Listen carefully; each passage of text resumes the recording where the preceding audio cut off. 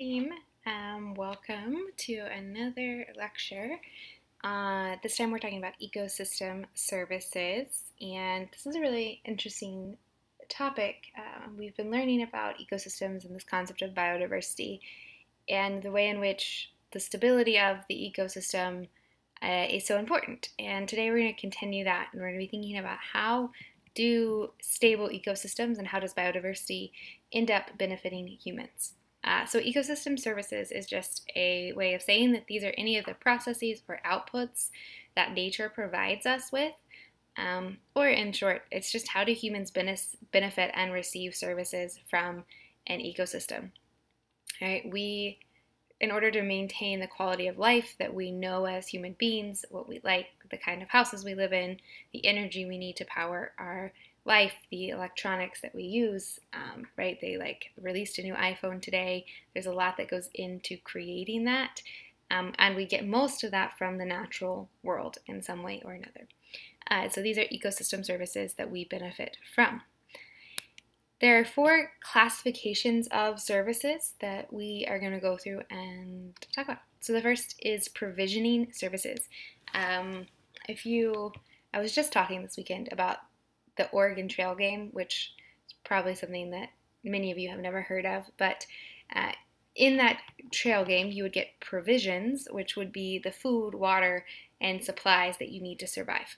So in a similar way, provisioning services are all the things that ecosystems provide us, such as the raw materials, food, shelter, energy, or just other resources. So these are, again, those resources that we use to maintain the quality of life that we are used to. There are certain things we need to be able to get from nature to live in the way that we know how to live.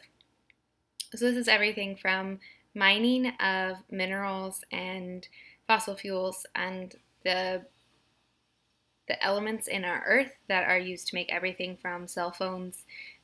Cell phones use almost every rare mineral that exists on our earth is used in the technology for a cell phone. This is the wood that is harvested to frame our home, but it is even the food we eat, the honey that the honeybees make, that we take in and we use to sustain life. So sort of any good or product that we consume is a provisioning service when it comes from an ecosystem or it comes from the natural world. Next, we have regulating services. So these are things that ecosystems, that the environment naturally does that regulate our experience. So it's a benefit provided by ecosystem processes that moderate natural phenomena. So things that are already happening in nature that we then benefit from. So there's a lot of examples. We think about pollination, right? The food that we eat depends on this pollination, and so it regulates the growth of our food. The processes that exchange carbon and oxygen throughout the air, these are naturally occurring. They would occur whether humans were here or not, but we obviously benefit from the reduction and sequestering of carbon dioxide, as well as benefit from the release of oxygen that we need to survive. Another really great example is, especially when we think about where we live, is flood control. So wetlands like the salt marsh that used to be here in New York City, they have the ability to have a rising and falling amount of water. So when flood water comes in because of heavy rain or a hurricane, wetlands can hold additional water and keep that water from seeping into spaces where people live.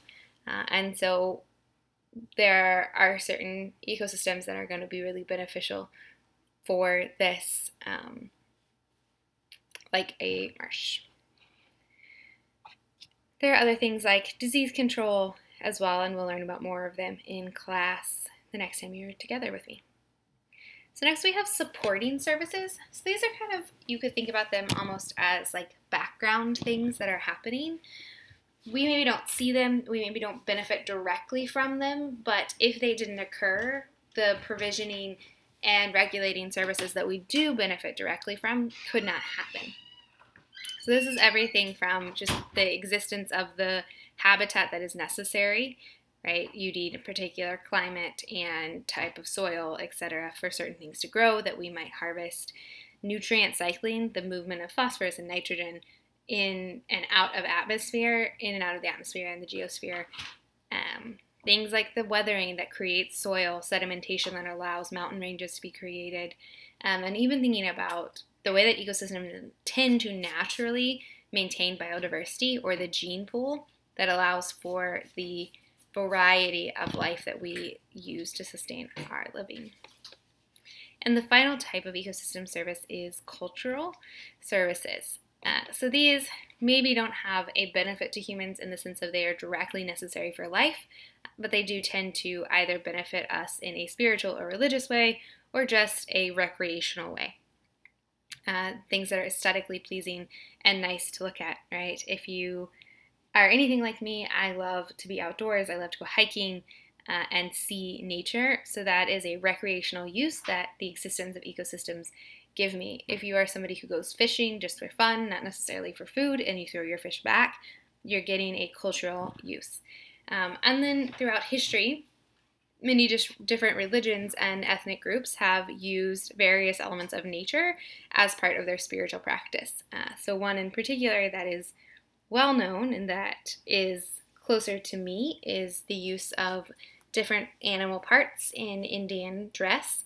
So you see here the cultural headdress that was used as a status symbol in many Native American cultures. And this is growing up in Oklahoma, where the Cherokee Indians, I believe, if I am wrong on that, you can fact check me, but they would wear these headdresses as symbols of status, particularly the chiefs, right? And those bird feathers obviously came from the natural world in such a way that was used for their cultural needs. And even things like people that go on safari or other activities that revolve around nature. And so there's with all of these different ecosystem services, the question is sort of, they benefit us as humans, and so there is a sort of mandate that we continue to preserve the ecosystems because we see the different ways in which we need healthy ecosystems for our way of life. And unfortunately, what we alternatively see is a lot of damage that has been done to these ecosystems that then in turn threaten our way of life if we cannot receive the services that we need to get from these ecosystems. So we're going to more fully explore the ecosystem services in class next time we are together and think about why they are so necessary and important and how we incentivize the maintenance of our ecosystems and our natural world to keep our ecosystem services.